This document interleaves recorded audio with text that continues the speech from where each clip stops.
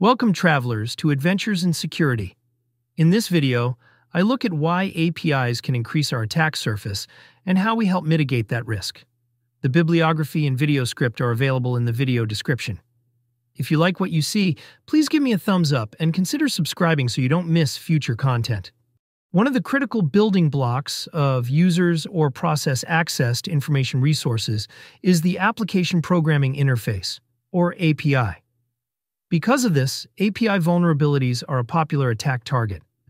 Developers and security teams must pay close attention to how they are created, and organizations must take appropriate steps to manage any associated risks. The article, API Security: 10 Major API-Related Vulnerabilities and Ways to Address Them, explains how to approach this critical security challenge, the link to which is included in the video description. APIs act as intermediaries, facilitating seamless communication between software components or systems. When an application requests an API, it sends a specific set of parameters or data to the API, which processes the request and returns the desired response. The response can be data, functionality, or a combination. However, the increased adoption of APIs has also brought about security concerns. Here are some common API security vulnerabilities and related attacks. One of the most prevalent vulnerabilities occurs when an attacker gains unauthorized access to an API by exploiting weak authentication mechanisms or poorly implemented access controls. This could result in unauthorized data exposure, manipulation, or even denial of service. Injection attacks occur when an attacker inserts malicious code or data into an API request or response. This can lead to code execution on the server side or unintended access to sensitive information. A denial-of-service attack aims to overwhelm an API server with a flood of requests, rendering it unresponsive or unavailable. This can be achieved by exploiting API implementation vulnerabilities or launching distributed attacks from multiple sources. APIs that transmit data without encryption can expose sensitive information to interception, eavesdropping, or tampering. Attackers can exploit this vulnerability to steal valuable data, such as user credentials or personal information. APIs that lack proper rate limiting and throttling mechanisms are susceptible to abuse. Attackers can overload the API by sending many requests, causing performance degradation or service interruptions. Poorly implemented error handling in APIs can inadvertently disclose system details or sensitive information, providing valuable insights to potential attackers. To safeguard APIs against various attacks, it's essential to implement a multi-layered security strategy. For unauthorized access, employing strong authentication and authorization mechanisms is crucial. For instance, using OAuth 2.0 can ensure that only authenticated users can access the API, and role-based access control, RBAC, can restrict access to sensitive endpoints based on user roles. Additionally, implementing API gateways can provide an extra layer of security by managing and monitoring API traffic. An API gateway is a software layer that acts as a middleman between clients and back-end services in a distributed software architecture.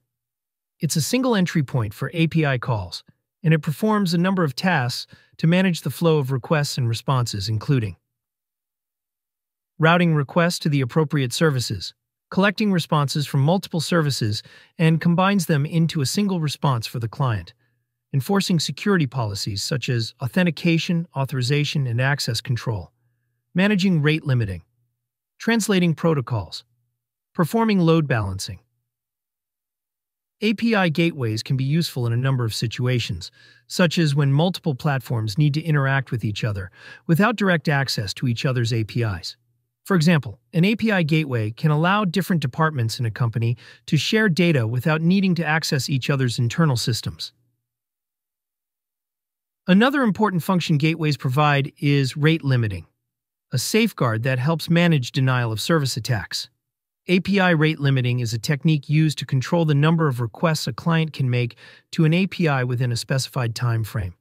This helps ensure the stability and performance of the API, preventing it from being overwhelmed by too many requests at once. When a client makes a request, the API checks if the request falls within the allowed limits.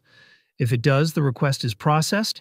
If it exceeds the limit, the API rejects the request and returns an error message, often indicating that the rate limit has been exceeded. There are several methods to implement rate limiting. User-based limits. Limits are set based on individual users, identified by API keys or IP addresses. Once a user reaches the limit, further requests are throttled or denied. Location-based limits. Limits are applied based on geographic locations to ensure fair distribution of resources. Server-based limits. Limits are set on the server side to manage the distribution of server resources like CPU and memory. When a server reaches its limit, requests are routed to another server or denied if all servers are at capacity. To protect against injection attacks, input validation and sanitization are key. For example, using parameterized queries or prepared statements can prevent SQL injection attacks by ensuring that user inputs are treated as data rather than executable code. Similarly, validating and sanitizing inputs can mitigate the risk of other types of injection attacks, such as XML or JSON injection. To prevent data interception or tampering, encrypting data in transit using HTTPS is essential. This ensures that data exchanged between the client and the API is encrypted and cannot be easily intercepted or tampered with by attackers.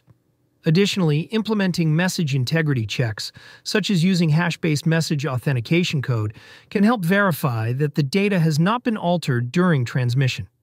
Hash-based message authentication code, HMAS, is a cryptographic technique that uses a secret key and a hash function to verify the authenticity and integrity of a message. HMAC is more secure than message authentication code MAC because the key and message are hashed separately. Poor error handling can expose sensitive information to attackers. To address this, it's important to implement proper error handling and logging practices. For example, returning generic error messages to the client can prevent attackers from gaining insights into the API's internal workings. At the same time, detailed error logs should be maintained on the server side to aid in troubleshooting and forensic analysis without exposing sensitive information to the client. See the bibliography in the video description for resources that further address these safeguards. That's it for this video. Again, if you liked what you saw, if you learned anything, please click the thumbs up. And until next time, be careful what you click.